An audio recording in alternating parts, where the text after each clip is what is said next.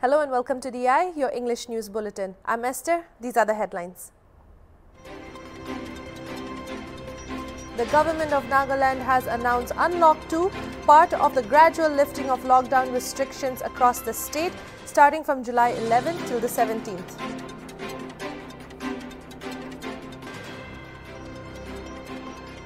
In another shocking incident regarding child abuse, Childline Mokokchung has reported a case against a lady for allegedly physically abusing a minor with a hammer and knife.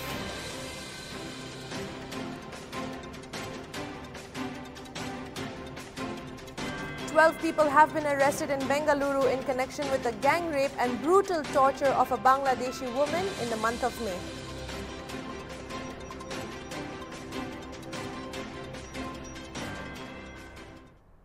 Now for the news in details. The government of Nagaland has announced Unlock 2, part of the gradual lifting of lockdown restrictions across the state, starting from July 11th.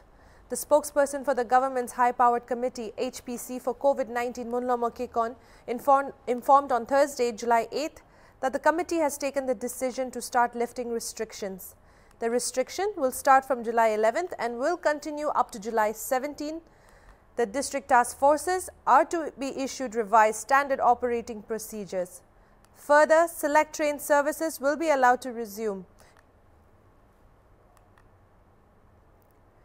In another shocking incident regarding child abuse, Childline Mokokchung has reported a case against a lady for physically abusing a minor. Childline Mokokchung informed HornbillTV that the child, 11 years old in age, is a relative of the lady and came to live with her in the month of April. The NGO informed that they received a call reporting of the abuse against the child, after which the child was rescued from Sangtamla ward, Mokokchung. According to Childline, the child had inflicted injuries in her head, forehead, lips and hand. The child's statement and medical reports say that the weapons used to have inflicted the bruises were a hammer and knife, which were heated in fire to cut the child's arms. The child, before the police and Childline team, stated it wasn't just once, but was abused many times previously. After rescuing the child from the culprit's residence at Sangtamla ward, Childline team took the victim to the hospital as she needed medical attention and is now under the care of the NGO. Childline on 7 July filed an FIR against the culprit. The culprit has admitted of the abuse in her statement and was detained on July 7 by the women's cell, only later to be released on PR bond. In this regard, an official from the Women's Police Station in Mokokchung has informed that this is a non-cognizable offence and the court is yet to give permission for arrest. This is a developing story. Stay tuned with HornbillTV for more. Japan-based Nippon Foundation reached out to the government of Manipur and donated 100 oxygen concentrators through Manipur Tourism Forum to the Chief Minister's COVID-19 Relief Fund as a support to the state's government's effort in tackling the COVID-19 pandemic. Let's have a look at the details. Manipur is facing stiff COVID challenges as the northeastern state has continuously seen more than 600 COVID-positive cases on a daily basis for the last several days. In fact, the central government has already sent an expert team to look into the matter. Nippon Foundation in Japan is a reputed organization known for extending help to India in times of crisis in many occasions. Founder-President Manipur Tourism Forum Dr. T.H. Dhabali Singh handed over the oxygen concentrators to Chief Minister N. Biren Singh at the Chief Minister's Secretariat in the presence of Principal Secretary, Health and Family Welfare, V. Wumlung Mang, and Director Health Services, Dr. K. Rajo. On receiving the oxygen concentrators, the Chief Minister expressed gratitude and thanked the Nippon Foundation and further stated that the oxygen concentrators received would be helpful in dealing with the deadly pandemic prevailing in the state.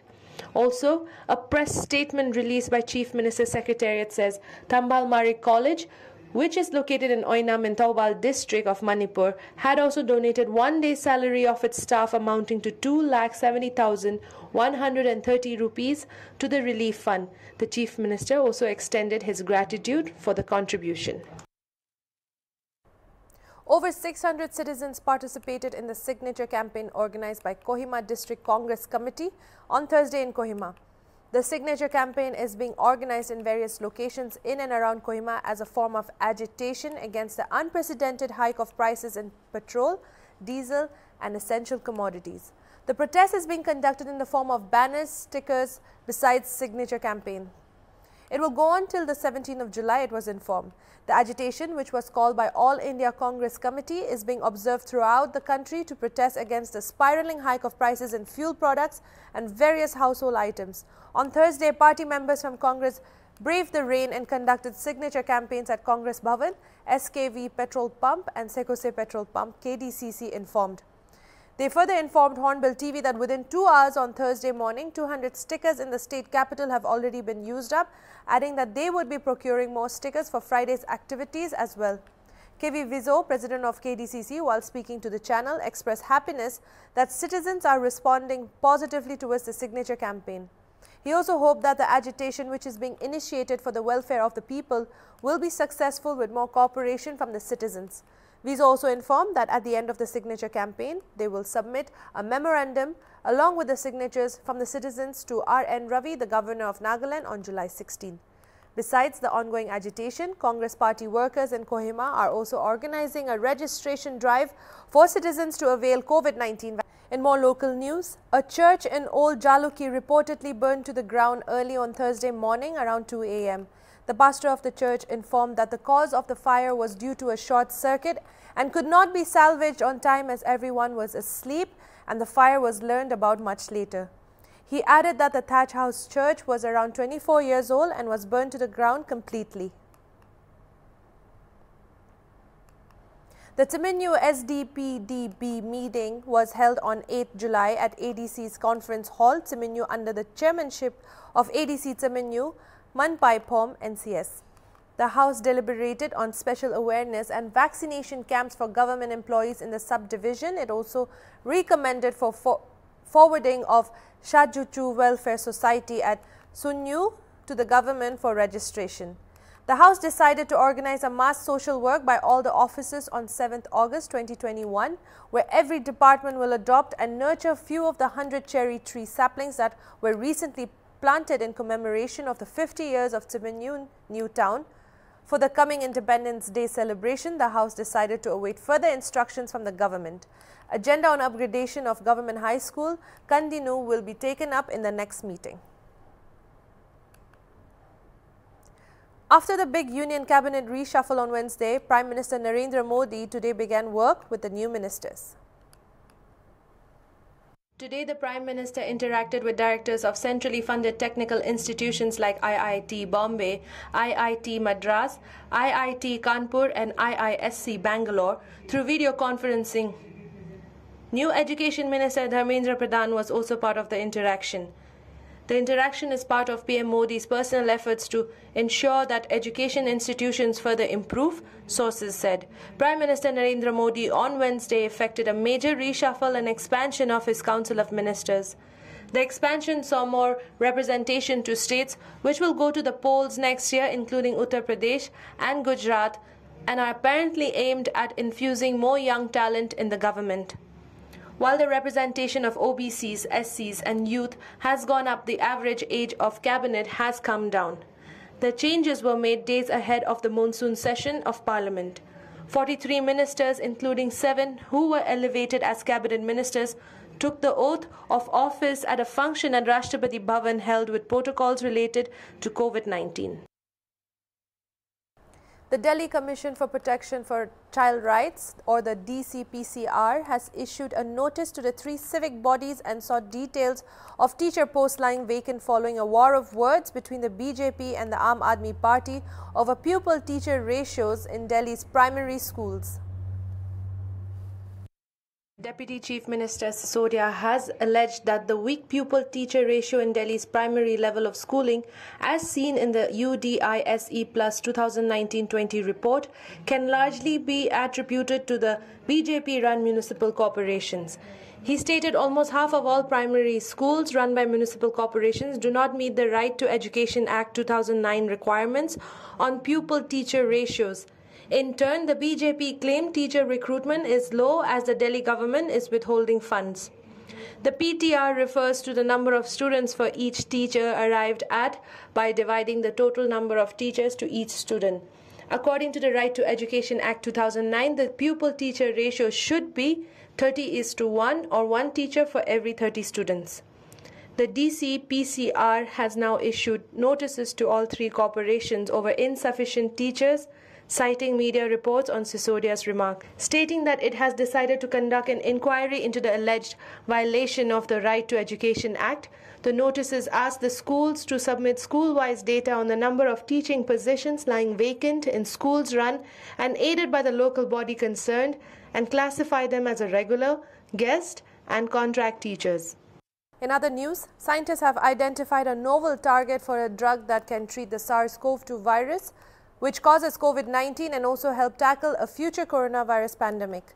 The researchers at Northwestern University Feinberg School of Medicine in the US noted that scientists should prepare for a possible next coronavirus pandemic. The latest study published in the journal Science Signaling provides a critical information that could aid drug development against future coronaviruses as well as SARS-CoV-2. There is great need for new approaches to drug discovery to combat the SARS-CoV-2 or COVID-19 pandemic and infections from future coronaviruses, Satchel said. The idea behind the future drug would be that it works early in the infection. The goal, researchers said, is to stop the virus early before people get too sick. The team worked to generate key information about this protein and is collaborating with chemists who will use the information to design drugs against the protein.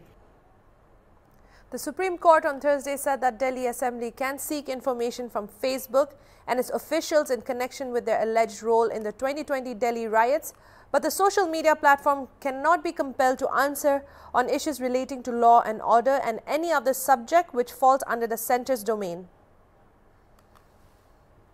The court was delivering its verdict on a plea filed by Facebook India Vice President and MD Ajit Mohan and others challenging the summons issued by Delhi Assembly Peace and Harmony Committee for failing to appear before it as a witness in connection with the Northeast Delhi riots matter.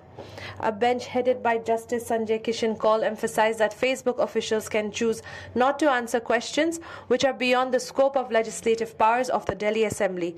The top court upheld Delhi Assembly's powers to constitute a committee to examine the Delhi riots of 2020, but made it clear that the committee cannot act as a prosecuting agency. The bench said that the Delhi Assembly itself has no jurisdiction over the law and order situation and the police. Therefore, the Peace and Harmony Committee cannot examine criminal cases and the nature of evidence in connection with the riots. The top court made it clear that if the Facebook official decides to appear before the committee, that official cannot be forced to answer questions, and the committee for this action could not proceed in breach of privilege of the House against the official. 12 people have been arrested in Bengaluru in connection with the gang rape and brutal torture of a Bangladeshi woman. Let's have a look at the details. Bengaluru Police Commissioner Kamal Pant tweeted today that the investigation was completed in a short period of 5 weeks. The indictment in the case has also gone to court, Mr. Pant tweeted. He praised the investigation team for the work and said that a reward of ₹1 lakh has been sanctioned to the team. The attack took place in May this year. A disturbing video of the woman being assaulted was circulated on social media in which the accused even put a bottle in her private parts. Later, the 22-year-old woman was allegedly gang raped. Police said the rape victim was smuggled out of Bangladesh 3 years ago by a network of human traffickers operating in her country, Assam, West Bengal, Telangana and Karnataka. After this, the gang forced her into prostitution. After a financial dispute, the accused allegedly harassed and gang raped her. As per the information revealed so far, they are all part of the same group and are believed to be from Bangladesh. Due to financial differences, the perpetrators brutally beat up the victim, also known as Bangladeshi, for human trafficking. The Bengaluru police said in a statement that they have registered a case against the accused under sections of rape, assault and other sections. 3 accused who allegedly tried to escape during investigation and arrest were shot and injured by the police in the last 2 months. The government has issued warnings against overcrowding popular tourist destinations, but that seems to be having little effect on tourists. Days after shocking pictures from Manali showed crowded streets and zero regard to social distancing norms, now tourists have gathered in Uttarakhand. Videos have emerged on social media which show tourists bathing at Mussoorie's famous Kempty Falls. Social distancing went for a toss as people gathered at the popular tourist spot. Not even a single person was seen wearing a mask in the videos.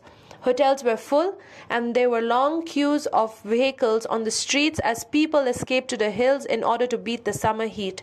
Stunned by the videos, many took jibes at the carelessness of the public, saying that if citizens don't learn their lessons, the third wave of COVID-19 is not far away. Popular hill stations like Shimla, Mussoorie, Kufri, Narkanda, Dalhousie and Manali are witnessing the arrival of tourists in large numbers who are looking to get rid of the scorching heat in the northern plains.